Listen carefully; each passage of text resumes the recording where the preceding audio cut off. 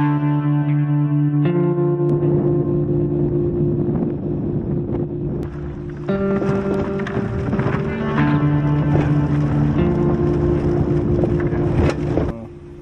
don't know where they're at. If that rain comes in, and it's coming in, we got to get out of here because this is the wash. It's basically a little stream. All the water will come here and it'll be a flash flood.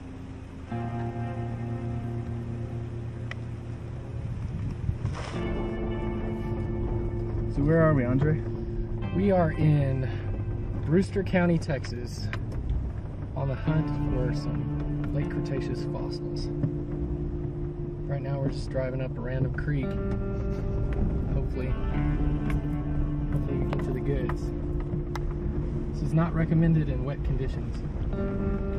Especially to drive up a creek? Yeah, absolutely.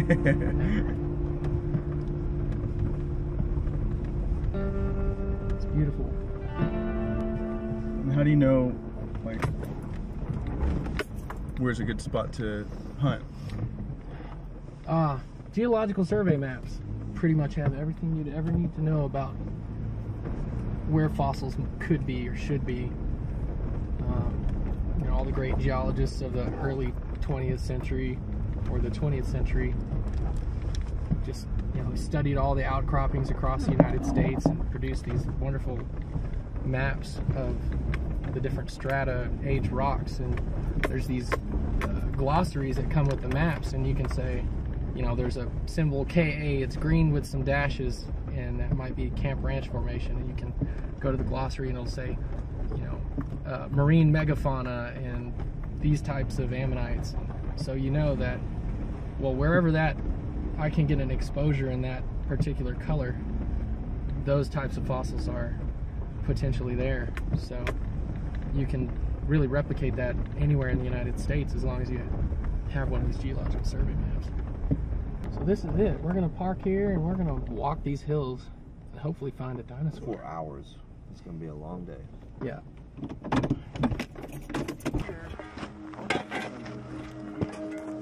Wow, it's a pretty massive tree.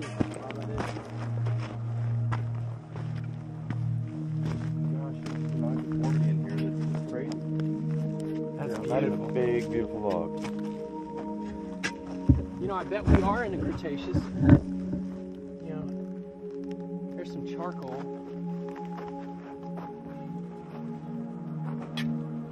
All it's going to take is one diagnostic fossil, a lot of charcoal.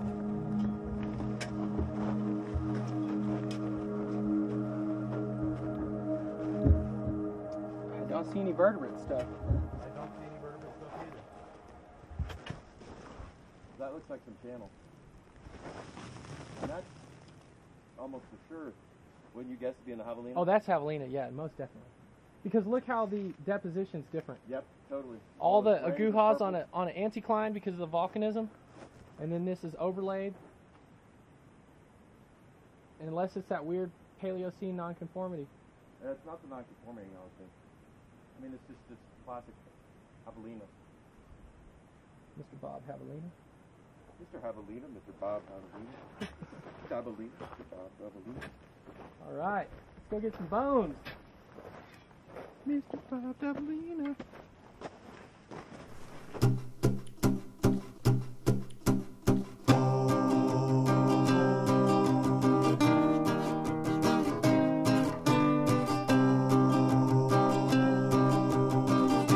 Cretaceous poop. Species. Yeah, it's got some nice characteristics, you know. A good solid stool is Always a recommended. sign of a healthy animal. Probably a male. Age 17, 18. Well, if it's any younger than that, then that's what you just did is illegal. There's a lot of debris on the ground here. And there's a mix of wood and bone.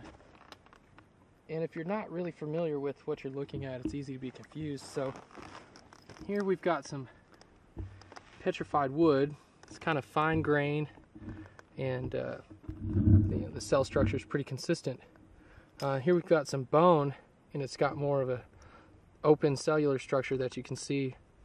The fortification of the pores is a calcite crystal, so a lot of times you'll get a good contrast between the bone and whatever the mineral that it's mineralized in. So that'll help you tell the difference. And a lot of times the bone, it's got a different sound. This is a little bit more tingy and light, whereas the bone's a little bit more dense. So just a little tip to help you make your fossil hunting more successful.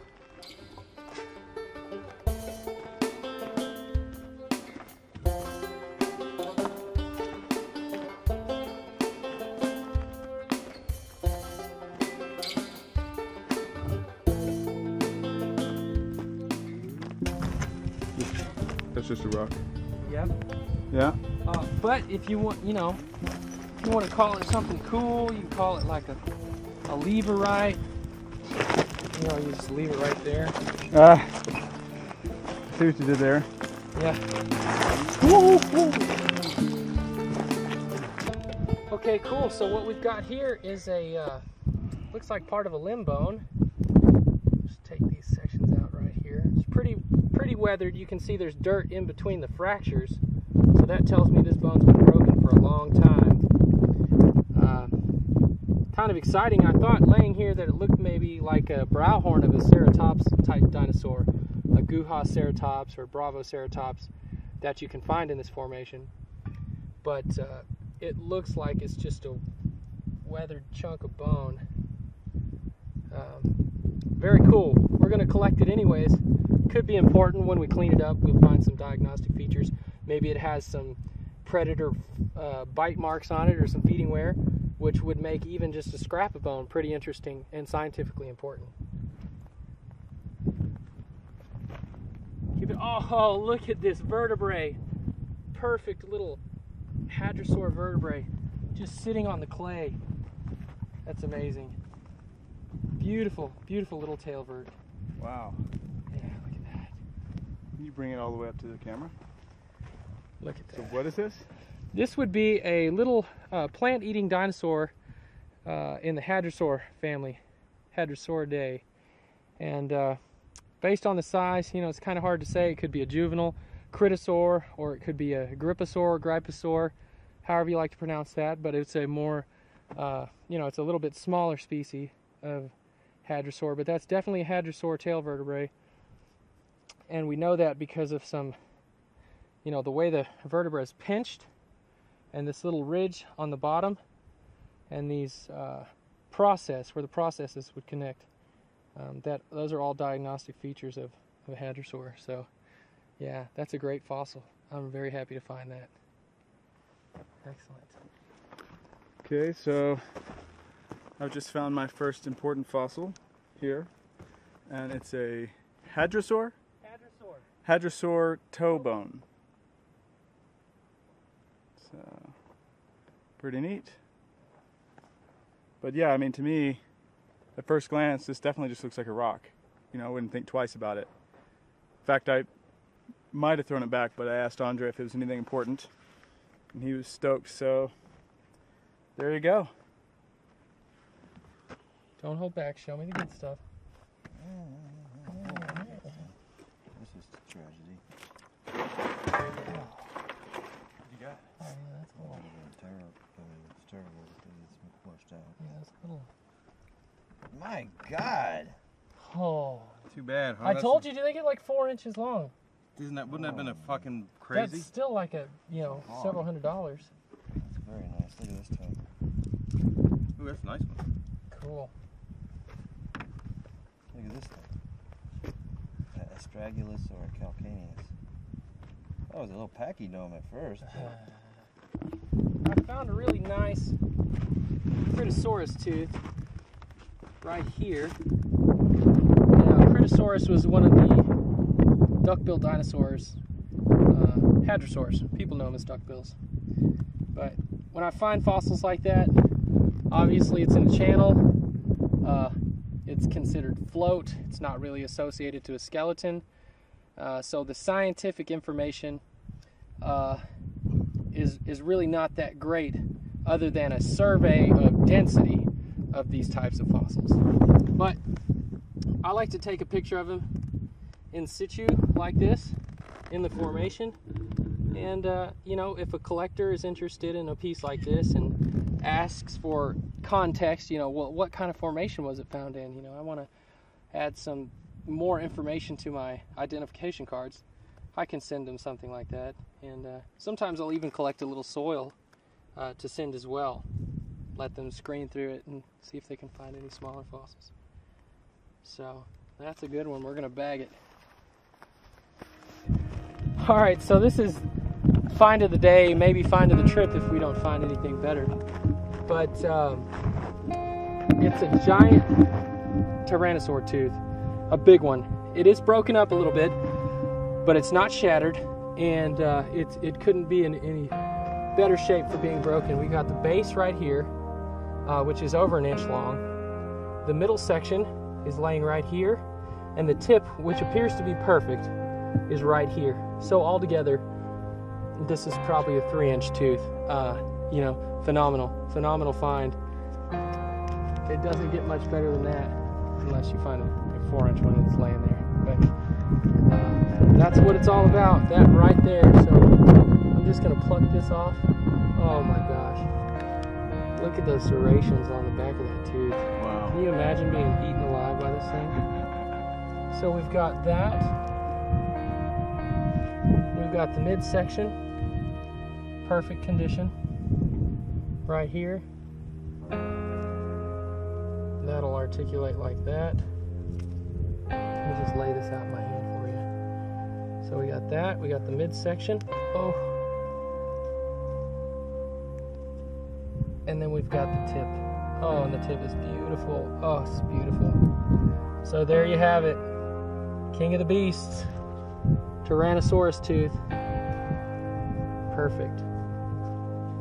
I'll get that home, clean it up, glue it back together, and that'll be a museum quality specimen. Can you bring it a little closer? Yeah, check that out. Yeah, that's good. There it is. That's great, man. Awesome. Awesome. So I was complaining earlier about my feet, how they were feeling so hot from the black rubber rind that covers this, protects from cactus spikes and whatnot. And I was sitting in the shade and I noticed my whole sole had melted and moved over, and it's totally resealed. The glue, it didn't just come off, it's like cooled back down. That's how hot it is out here. First round of drinks is on me. All right. My belly button. On me. I'll pick the lint out of that for you. It's like the martini, like an onion. It's gonna be all salty lint and. What's going on in film?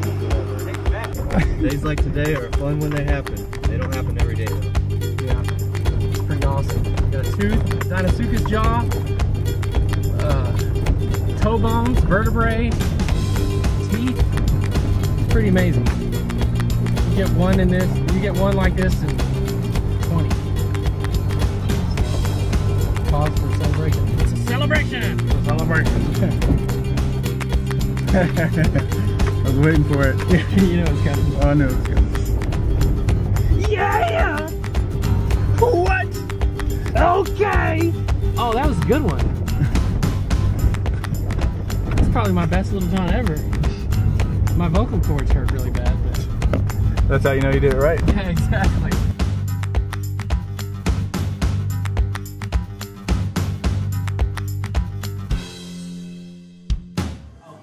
She looked like a little bit more than just her bigger.